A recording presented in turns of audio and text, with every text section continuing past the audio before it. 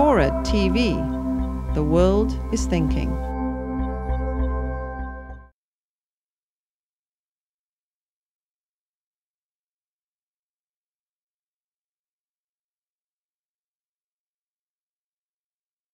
This is a largely American gathering here, although with a significant international presence. And one theme of many, many discussions has been the current situation of the U.S. moral standing, the U.S. soft power, the U.S. reputation to the rest of the world. Some non-Americans saying, oh, you Americans are beating up too much on yourselves.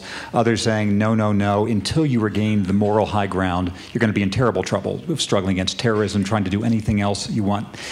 Drawing on your standing as the most popular man on earth, I wonder if you would, what should you say that one more time, I'll get sick. Half of them are already sick, so go ahead.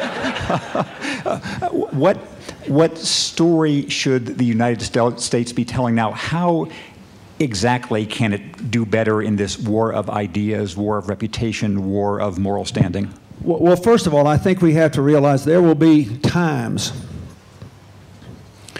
when, as long as we're in the position we're in, or even when others may acquire some greater parity with us on a military and economic or political plane, there'll always be times when we will be making decisions that some people won't agree with.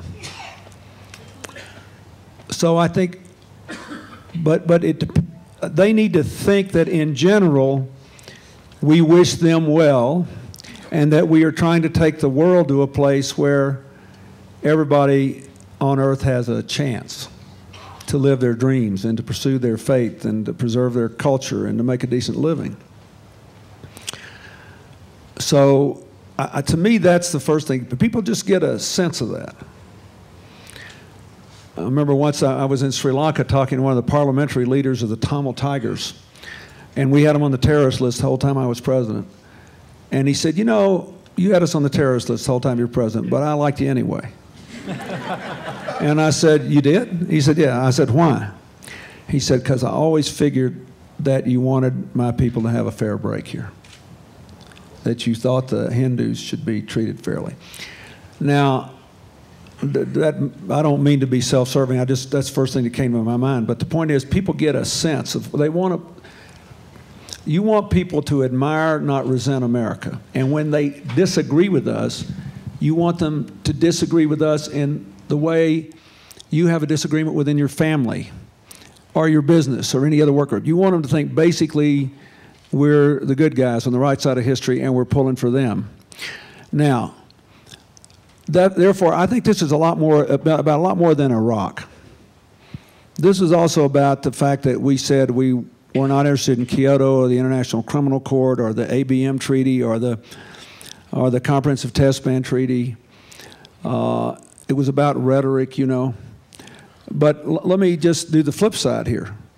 I promise you that America is more popular among people who've been personally touched by the President's AIDS program. There are 2 Muslim countries where our standing is better than it was a couple years ago, and they're both important. One, the largest, Indonesia, and the other, the most troublesome, Pakistan, because it's home to so many Taliban and al-Qaeda sympathizers, and the reasons are the tsunami and the earthquake. I mean, you know, I saw this myself. When former President Bush and I took our first trip over to the tsunami area, and we were up there in Aceh in Indonesia, and, you know, we visited these little kids, and part of their therapy, if they lost their families during the tsunami, was to draw pictures of what they saw. Picture after picture after picture. American military helicopters dropping food, not bombs, dropping ladders to get people out of isolated places. You'd meet the USAID workers there, or all these people from religious or non-religious NGOs. Or George Bush and I even met 2 different groups of people who were just represented their own small businesses back in America, who were in the water purification business, and they just quit what they were doing and came there because they read that kids might die of cholera or dysentery or diarrhea, and they didn't want to happen. They just showed up and said, send me someplace and I'll clean the water. And not surprisingly, all the people saw us as people because they thought we saw them as people, and religion and politics and geography and none of that stuff mattered very much. Now, I don't want to be naive about this. When we got our backs against the wall, we're all differently turned. But we need to remember that lesson. And we need to try to show that face to the world. They need to think we're pulling for them. We need to do the same thing in economics.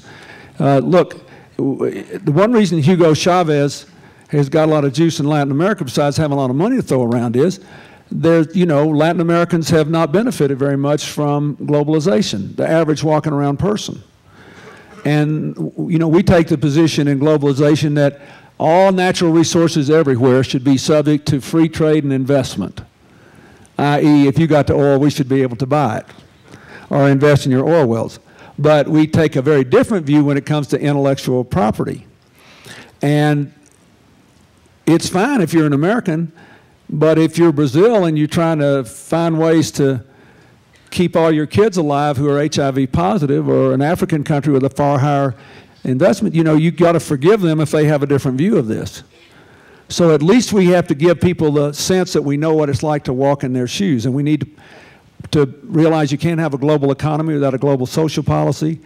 And in an interdependent world, you can't kill, jail, or occupy all your enemies, so you got to have more friends and fewer enemies, even while you got a tough security policy.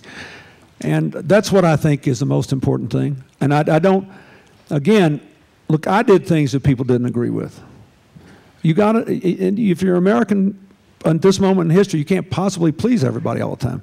But they get a sense about whether you're pulling for them or not, and whether you want them to share your future.